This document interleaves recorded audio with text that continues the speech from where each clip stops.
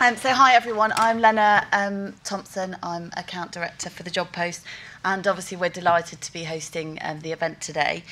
TheJobPost launched these events about 4.5 years ago and started off with a little room in HSBC, I think, with just probably about 5 or 6 people. So it's pretty much grown quite a lot in that 4.5 years. And due to the ongoing success, we're now running a series of events each year across the UK. And this year is the first year we're also branching out into Europe. So if anyone wants a trip to Amsterdam, then book your tickets. Whilst the events are a significant part of what we do, we've also been knee-deep in developing a new crowdsourcing recruitment platform. It's totally unique to the recruitment market, and I thought I'd take the opportunity today to tell you a little bit more about it. So most of the individuals in this room are heads of talent, heads of resourcing, and we can be no doubt that this market has grown massively over the last 5 or 6 years. There are now thousands of job boards, innovative new ways of direct sourcing, new technologies to assist you in reducing agency hiring spend and do it yourself. It could be assumed that with the growth of this direct sourcing market that the agency market would be in huge decline. But these results, which are recently published from the REC and Office of National Statistics, actually show the opposite. There are currently, well, last year, there were 19,500 recruitment agencies in operation in the UK. This figure sits higher than 2009. And last year alone, 1,400 new recruitment businesses set up shop in a 4th consecutive year of growth, and things are predicted to grow further as well. As the economy picks up, the demand for strong candidates is increasing, and as a consequence, there should be an even bigger growth in demand for agency expertise. What's really interesting is this 75% figure, which is the amount of agencies that have under 10 specialists working in their business. And this is on the increase as the recruitment industry is becoming more polarised. The majority of these agencies we are actually totally unaware of, and they're true specialists in their field and operate in a small but niche area. These are agencies that can often be overlooked. They have loyal candidates, they can offer real market intelligence, and will often work at more flexible and competitive rates. So how do you as an employer ensure that your preferred supplier list keeps up? How do you keep track of those good, small, niche specialist recruiters and consultants? How can you access the right consultants in the right agency at the right price, which is competitive every time? And how can you effectively manage this growing list? Whilst the number of new technologies are almost overwhelming on the direct sourcing side, like I said, there's thousands and thousands of different places to go, there's been very little development in the technology to support the supplier market. And yet it's kind of crying out really for some technological efficiency. So in slight contrast to Ken's question, actually, where employer brand came top, these are some recent figures from the REC again.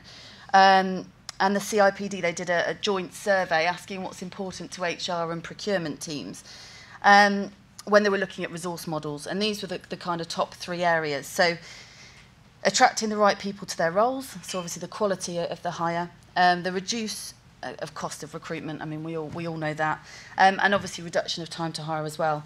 So with a real focus on quality, a combination of direct sourcing and efficient supply chains is obviously the real ultimate aim. By talking through the technology solution that we've developed, I hope it will give you a bit of an insight into what kind of technologies are likely to emerge in this marketplace and what options you may want to consider for the future of your businesses. So where do we sit into the recruitment market? So you can see from this diagram, the top area is executive search. This is generally dominated by headhunters, executive search agencies. It's low volume, highly focused, and obviously takes a significant amount of time and resource to recruit. The bottom area, it's your blue-collar workers, your high volumes, process-driven, most certainly direct hiring-led. And here you're unlikely to need much agency expertise or pay agency fees to deliver unless, of course, you're looking for temps. The middle grey area is really where we're focused, and it's undoubtedly a candidate-driven market. This is where, as an employer, you may require the expertise of specialist recruiters who have strong candidate knowledge and can find you, the talent that you can't find yourselves. And this is really why TheJobPost was developed. We wanted to be able to aggregate all specialist suppliers through one contract, one platform and immediately maximise your access to talent. So dependent on the size and nature of the business, the job post offers two kind of distinct solutions. Vendor management being the first. This is where we would manage a client's network of suppliers through one contract, alongside our wider network of suppliers, which allows the client to spend more time direct sourcing on those roles that are easier to fill, and also have more time to manage those key suppliers and nurture those long-term relationships of those who are really worth investing in. And this is an area where some real key benefits and cost savings can be made, both across recruitment and procurement teams, in terms of onboarding and managing suppliers in a consistent way. The second area is supply chain extension, and this is where you could tap into the job post's wider network of specialist suppliers when you have maybe hard to fill or niche vacancies, or maybe when you've got peaks in recruitment. You post the roles, release them to the market, and only agencies with relevant candidates can submit CVs to your jobs. Through aggregating a wider supplier network, you can gain real market insight on suppliers on why they do or don't want to engage on your roles. This can be really useful information to take back into your business. Are your roles paying market rate? Are the fees you're paying, are they too low, too high? And are the candidates you're looking for even exist? So going back to kind of what's important to HR and procurement professionals, we've tried to focus on what the real benefits to in-house teams would be. So firstly, the technology is really fast. You can have immediate access to a wide network of recruiters, and that currently sits at around 45,000 registered on our platform, and this is growing every day. Only relevant suppliers will access your roles through our commercial model. So we charge suppliers to engage on your job. And this encourages them to work quickly and efficiently to fill your roles, significantly reducing time to hire. And as you can import one set of terms and standardised fees, this significantly saves time and money in managing and onboarding suppliers and negotiating fees. And as a consequence, compliance and control are improved along with quality and hire by connecting you with those relevant specialist suppliers as and when you need them. So what's totally unique, and I've kind of briefly mentioned it in the previous slide, is our commercial model. And this really allows suppliers to pay to engage on roles that they believe they can fill. When faced with a crowded market of recruiters, which we know that there's huge numbers of them, how do you find out which ones are really going to be able to fill your role? The pay-to-play model ensures only suppliers that have relevant candidates are engaged and filters out the rest. So I wanted to go through a couple of examples of a few clients that we've been working with just to give you a bit of an idea. The first is a large FMCG business. We've been working with them for about a year now. They came to us so they could increase their supply chain for hard-to-fill positions, but also for those peaks in recruitment where they maybe didn't have enough resource to manage it. Their business have sites all over the UK, and historically the site managers have been responsible for their own recruitment. So they were finding many cases of those hiring managers kind of hiring out of process. In terms of the results, so the procurement team went through the PSL review and capped their supplier list, which was a kind of necessity really. They then drew up and imported their terms onto the job post, which allowed them to work with a wider array of agencies through one set of terms. But also meant that they could process those unapproved hires quickly and efficiently. As a result, their unapproved hires have significantly reduced, so down to 4%. Their time to hire on roles has improved, and they've now got time to focus on those real key suppliers who they want to nurture those long-term relationships with that can really help them on their volume of vacancies. And of course, free them time to direct source.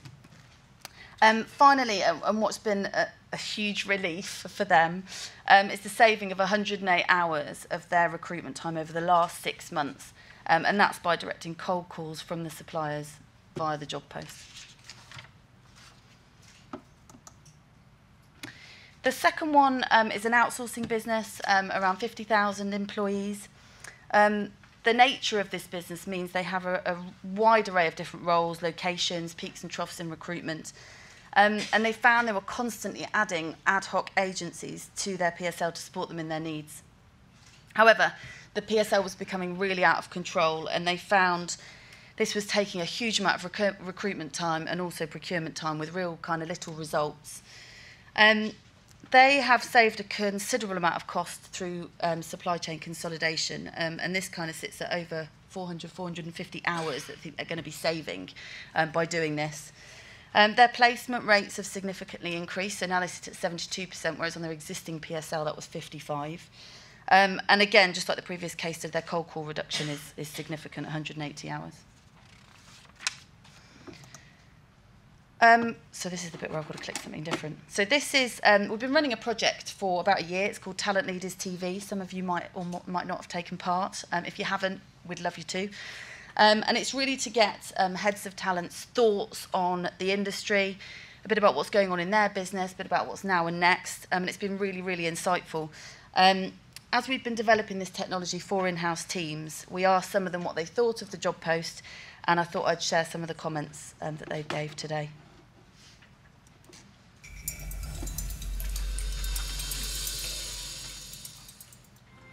The job post is a platform that we've worked with now for the last couple of years, and the value it's added to us is its ability for us to engage with suppliers that we didn't know about. And in simple terms, that saves us a lot of time and hassle to get to those suppliers. I think the job post is a really valuable tool, especially for the smaller recruitment players out there. When we are recruiting for very, very specific roles. It provides scale to something I could never scale to do. You could get access to candidates that you might never have had. It's a really good way of connecting client to agency. The really one-on-one service Would give us some confidence that they could really deliver. It acts as a great aggregator for us. It's also a great control point. I think the ability for an organisation, be it a very large organisation such as ours or a very small organisation, to have the ability to post a job somewhere, but also then have a large number of recruitment providers review it, and then for them to decide if they have the capability to fulfil the proposition. I think the job post is a great channel. It's very different. I definitely use them in the future. It's an idea I wish I'd thought of. What do I think about the job post? Well, maybe crowdsourcing is the next LinkedIn. Who knows? That is possible.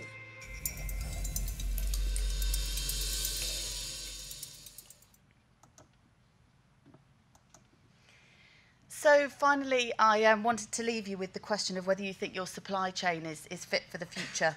Whether you're interested in the job post or other new recruitment technologies or not, the market is changing and the demands for strong candidates are only being more competitive for employers. Are traditional PSLs the way forward? Do they take too much precious time to manage? With a focus on direct hire and reduction of agency hire, you could end up with an imbalance of quantity rather than quality. It's easy to forget the importance of specialist consultants and agencies that are out there and their knowledge and expertise in a real candidate-driven market. What's the best balance for your business and how can you maximise the potential of your supply chain to make sure that it really is fit for the future? We're running a masterclass along with the various other speakers from this morning, and we'd be delighted if you could join us and discuss what plans you've got to manage your supply chains and maybe what technologies you're looking at for the future. Thank you for listening to me today, and enjoy the rest of the day. Thank you.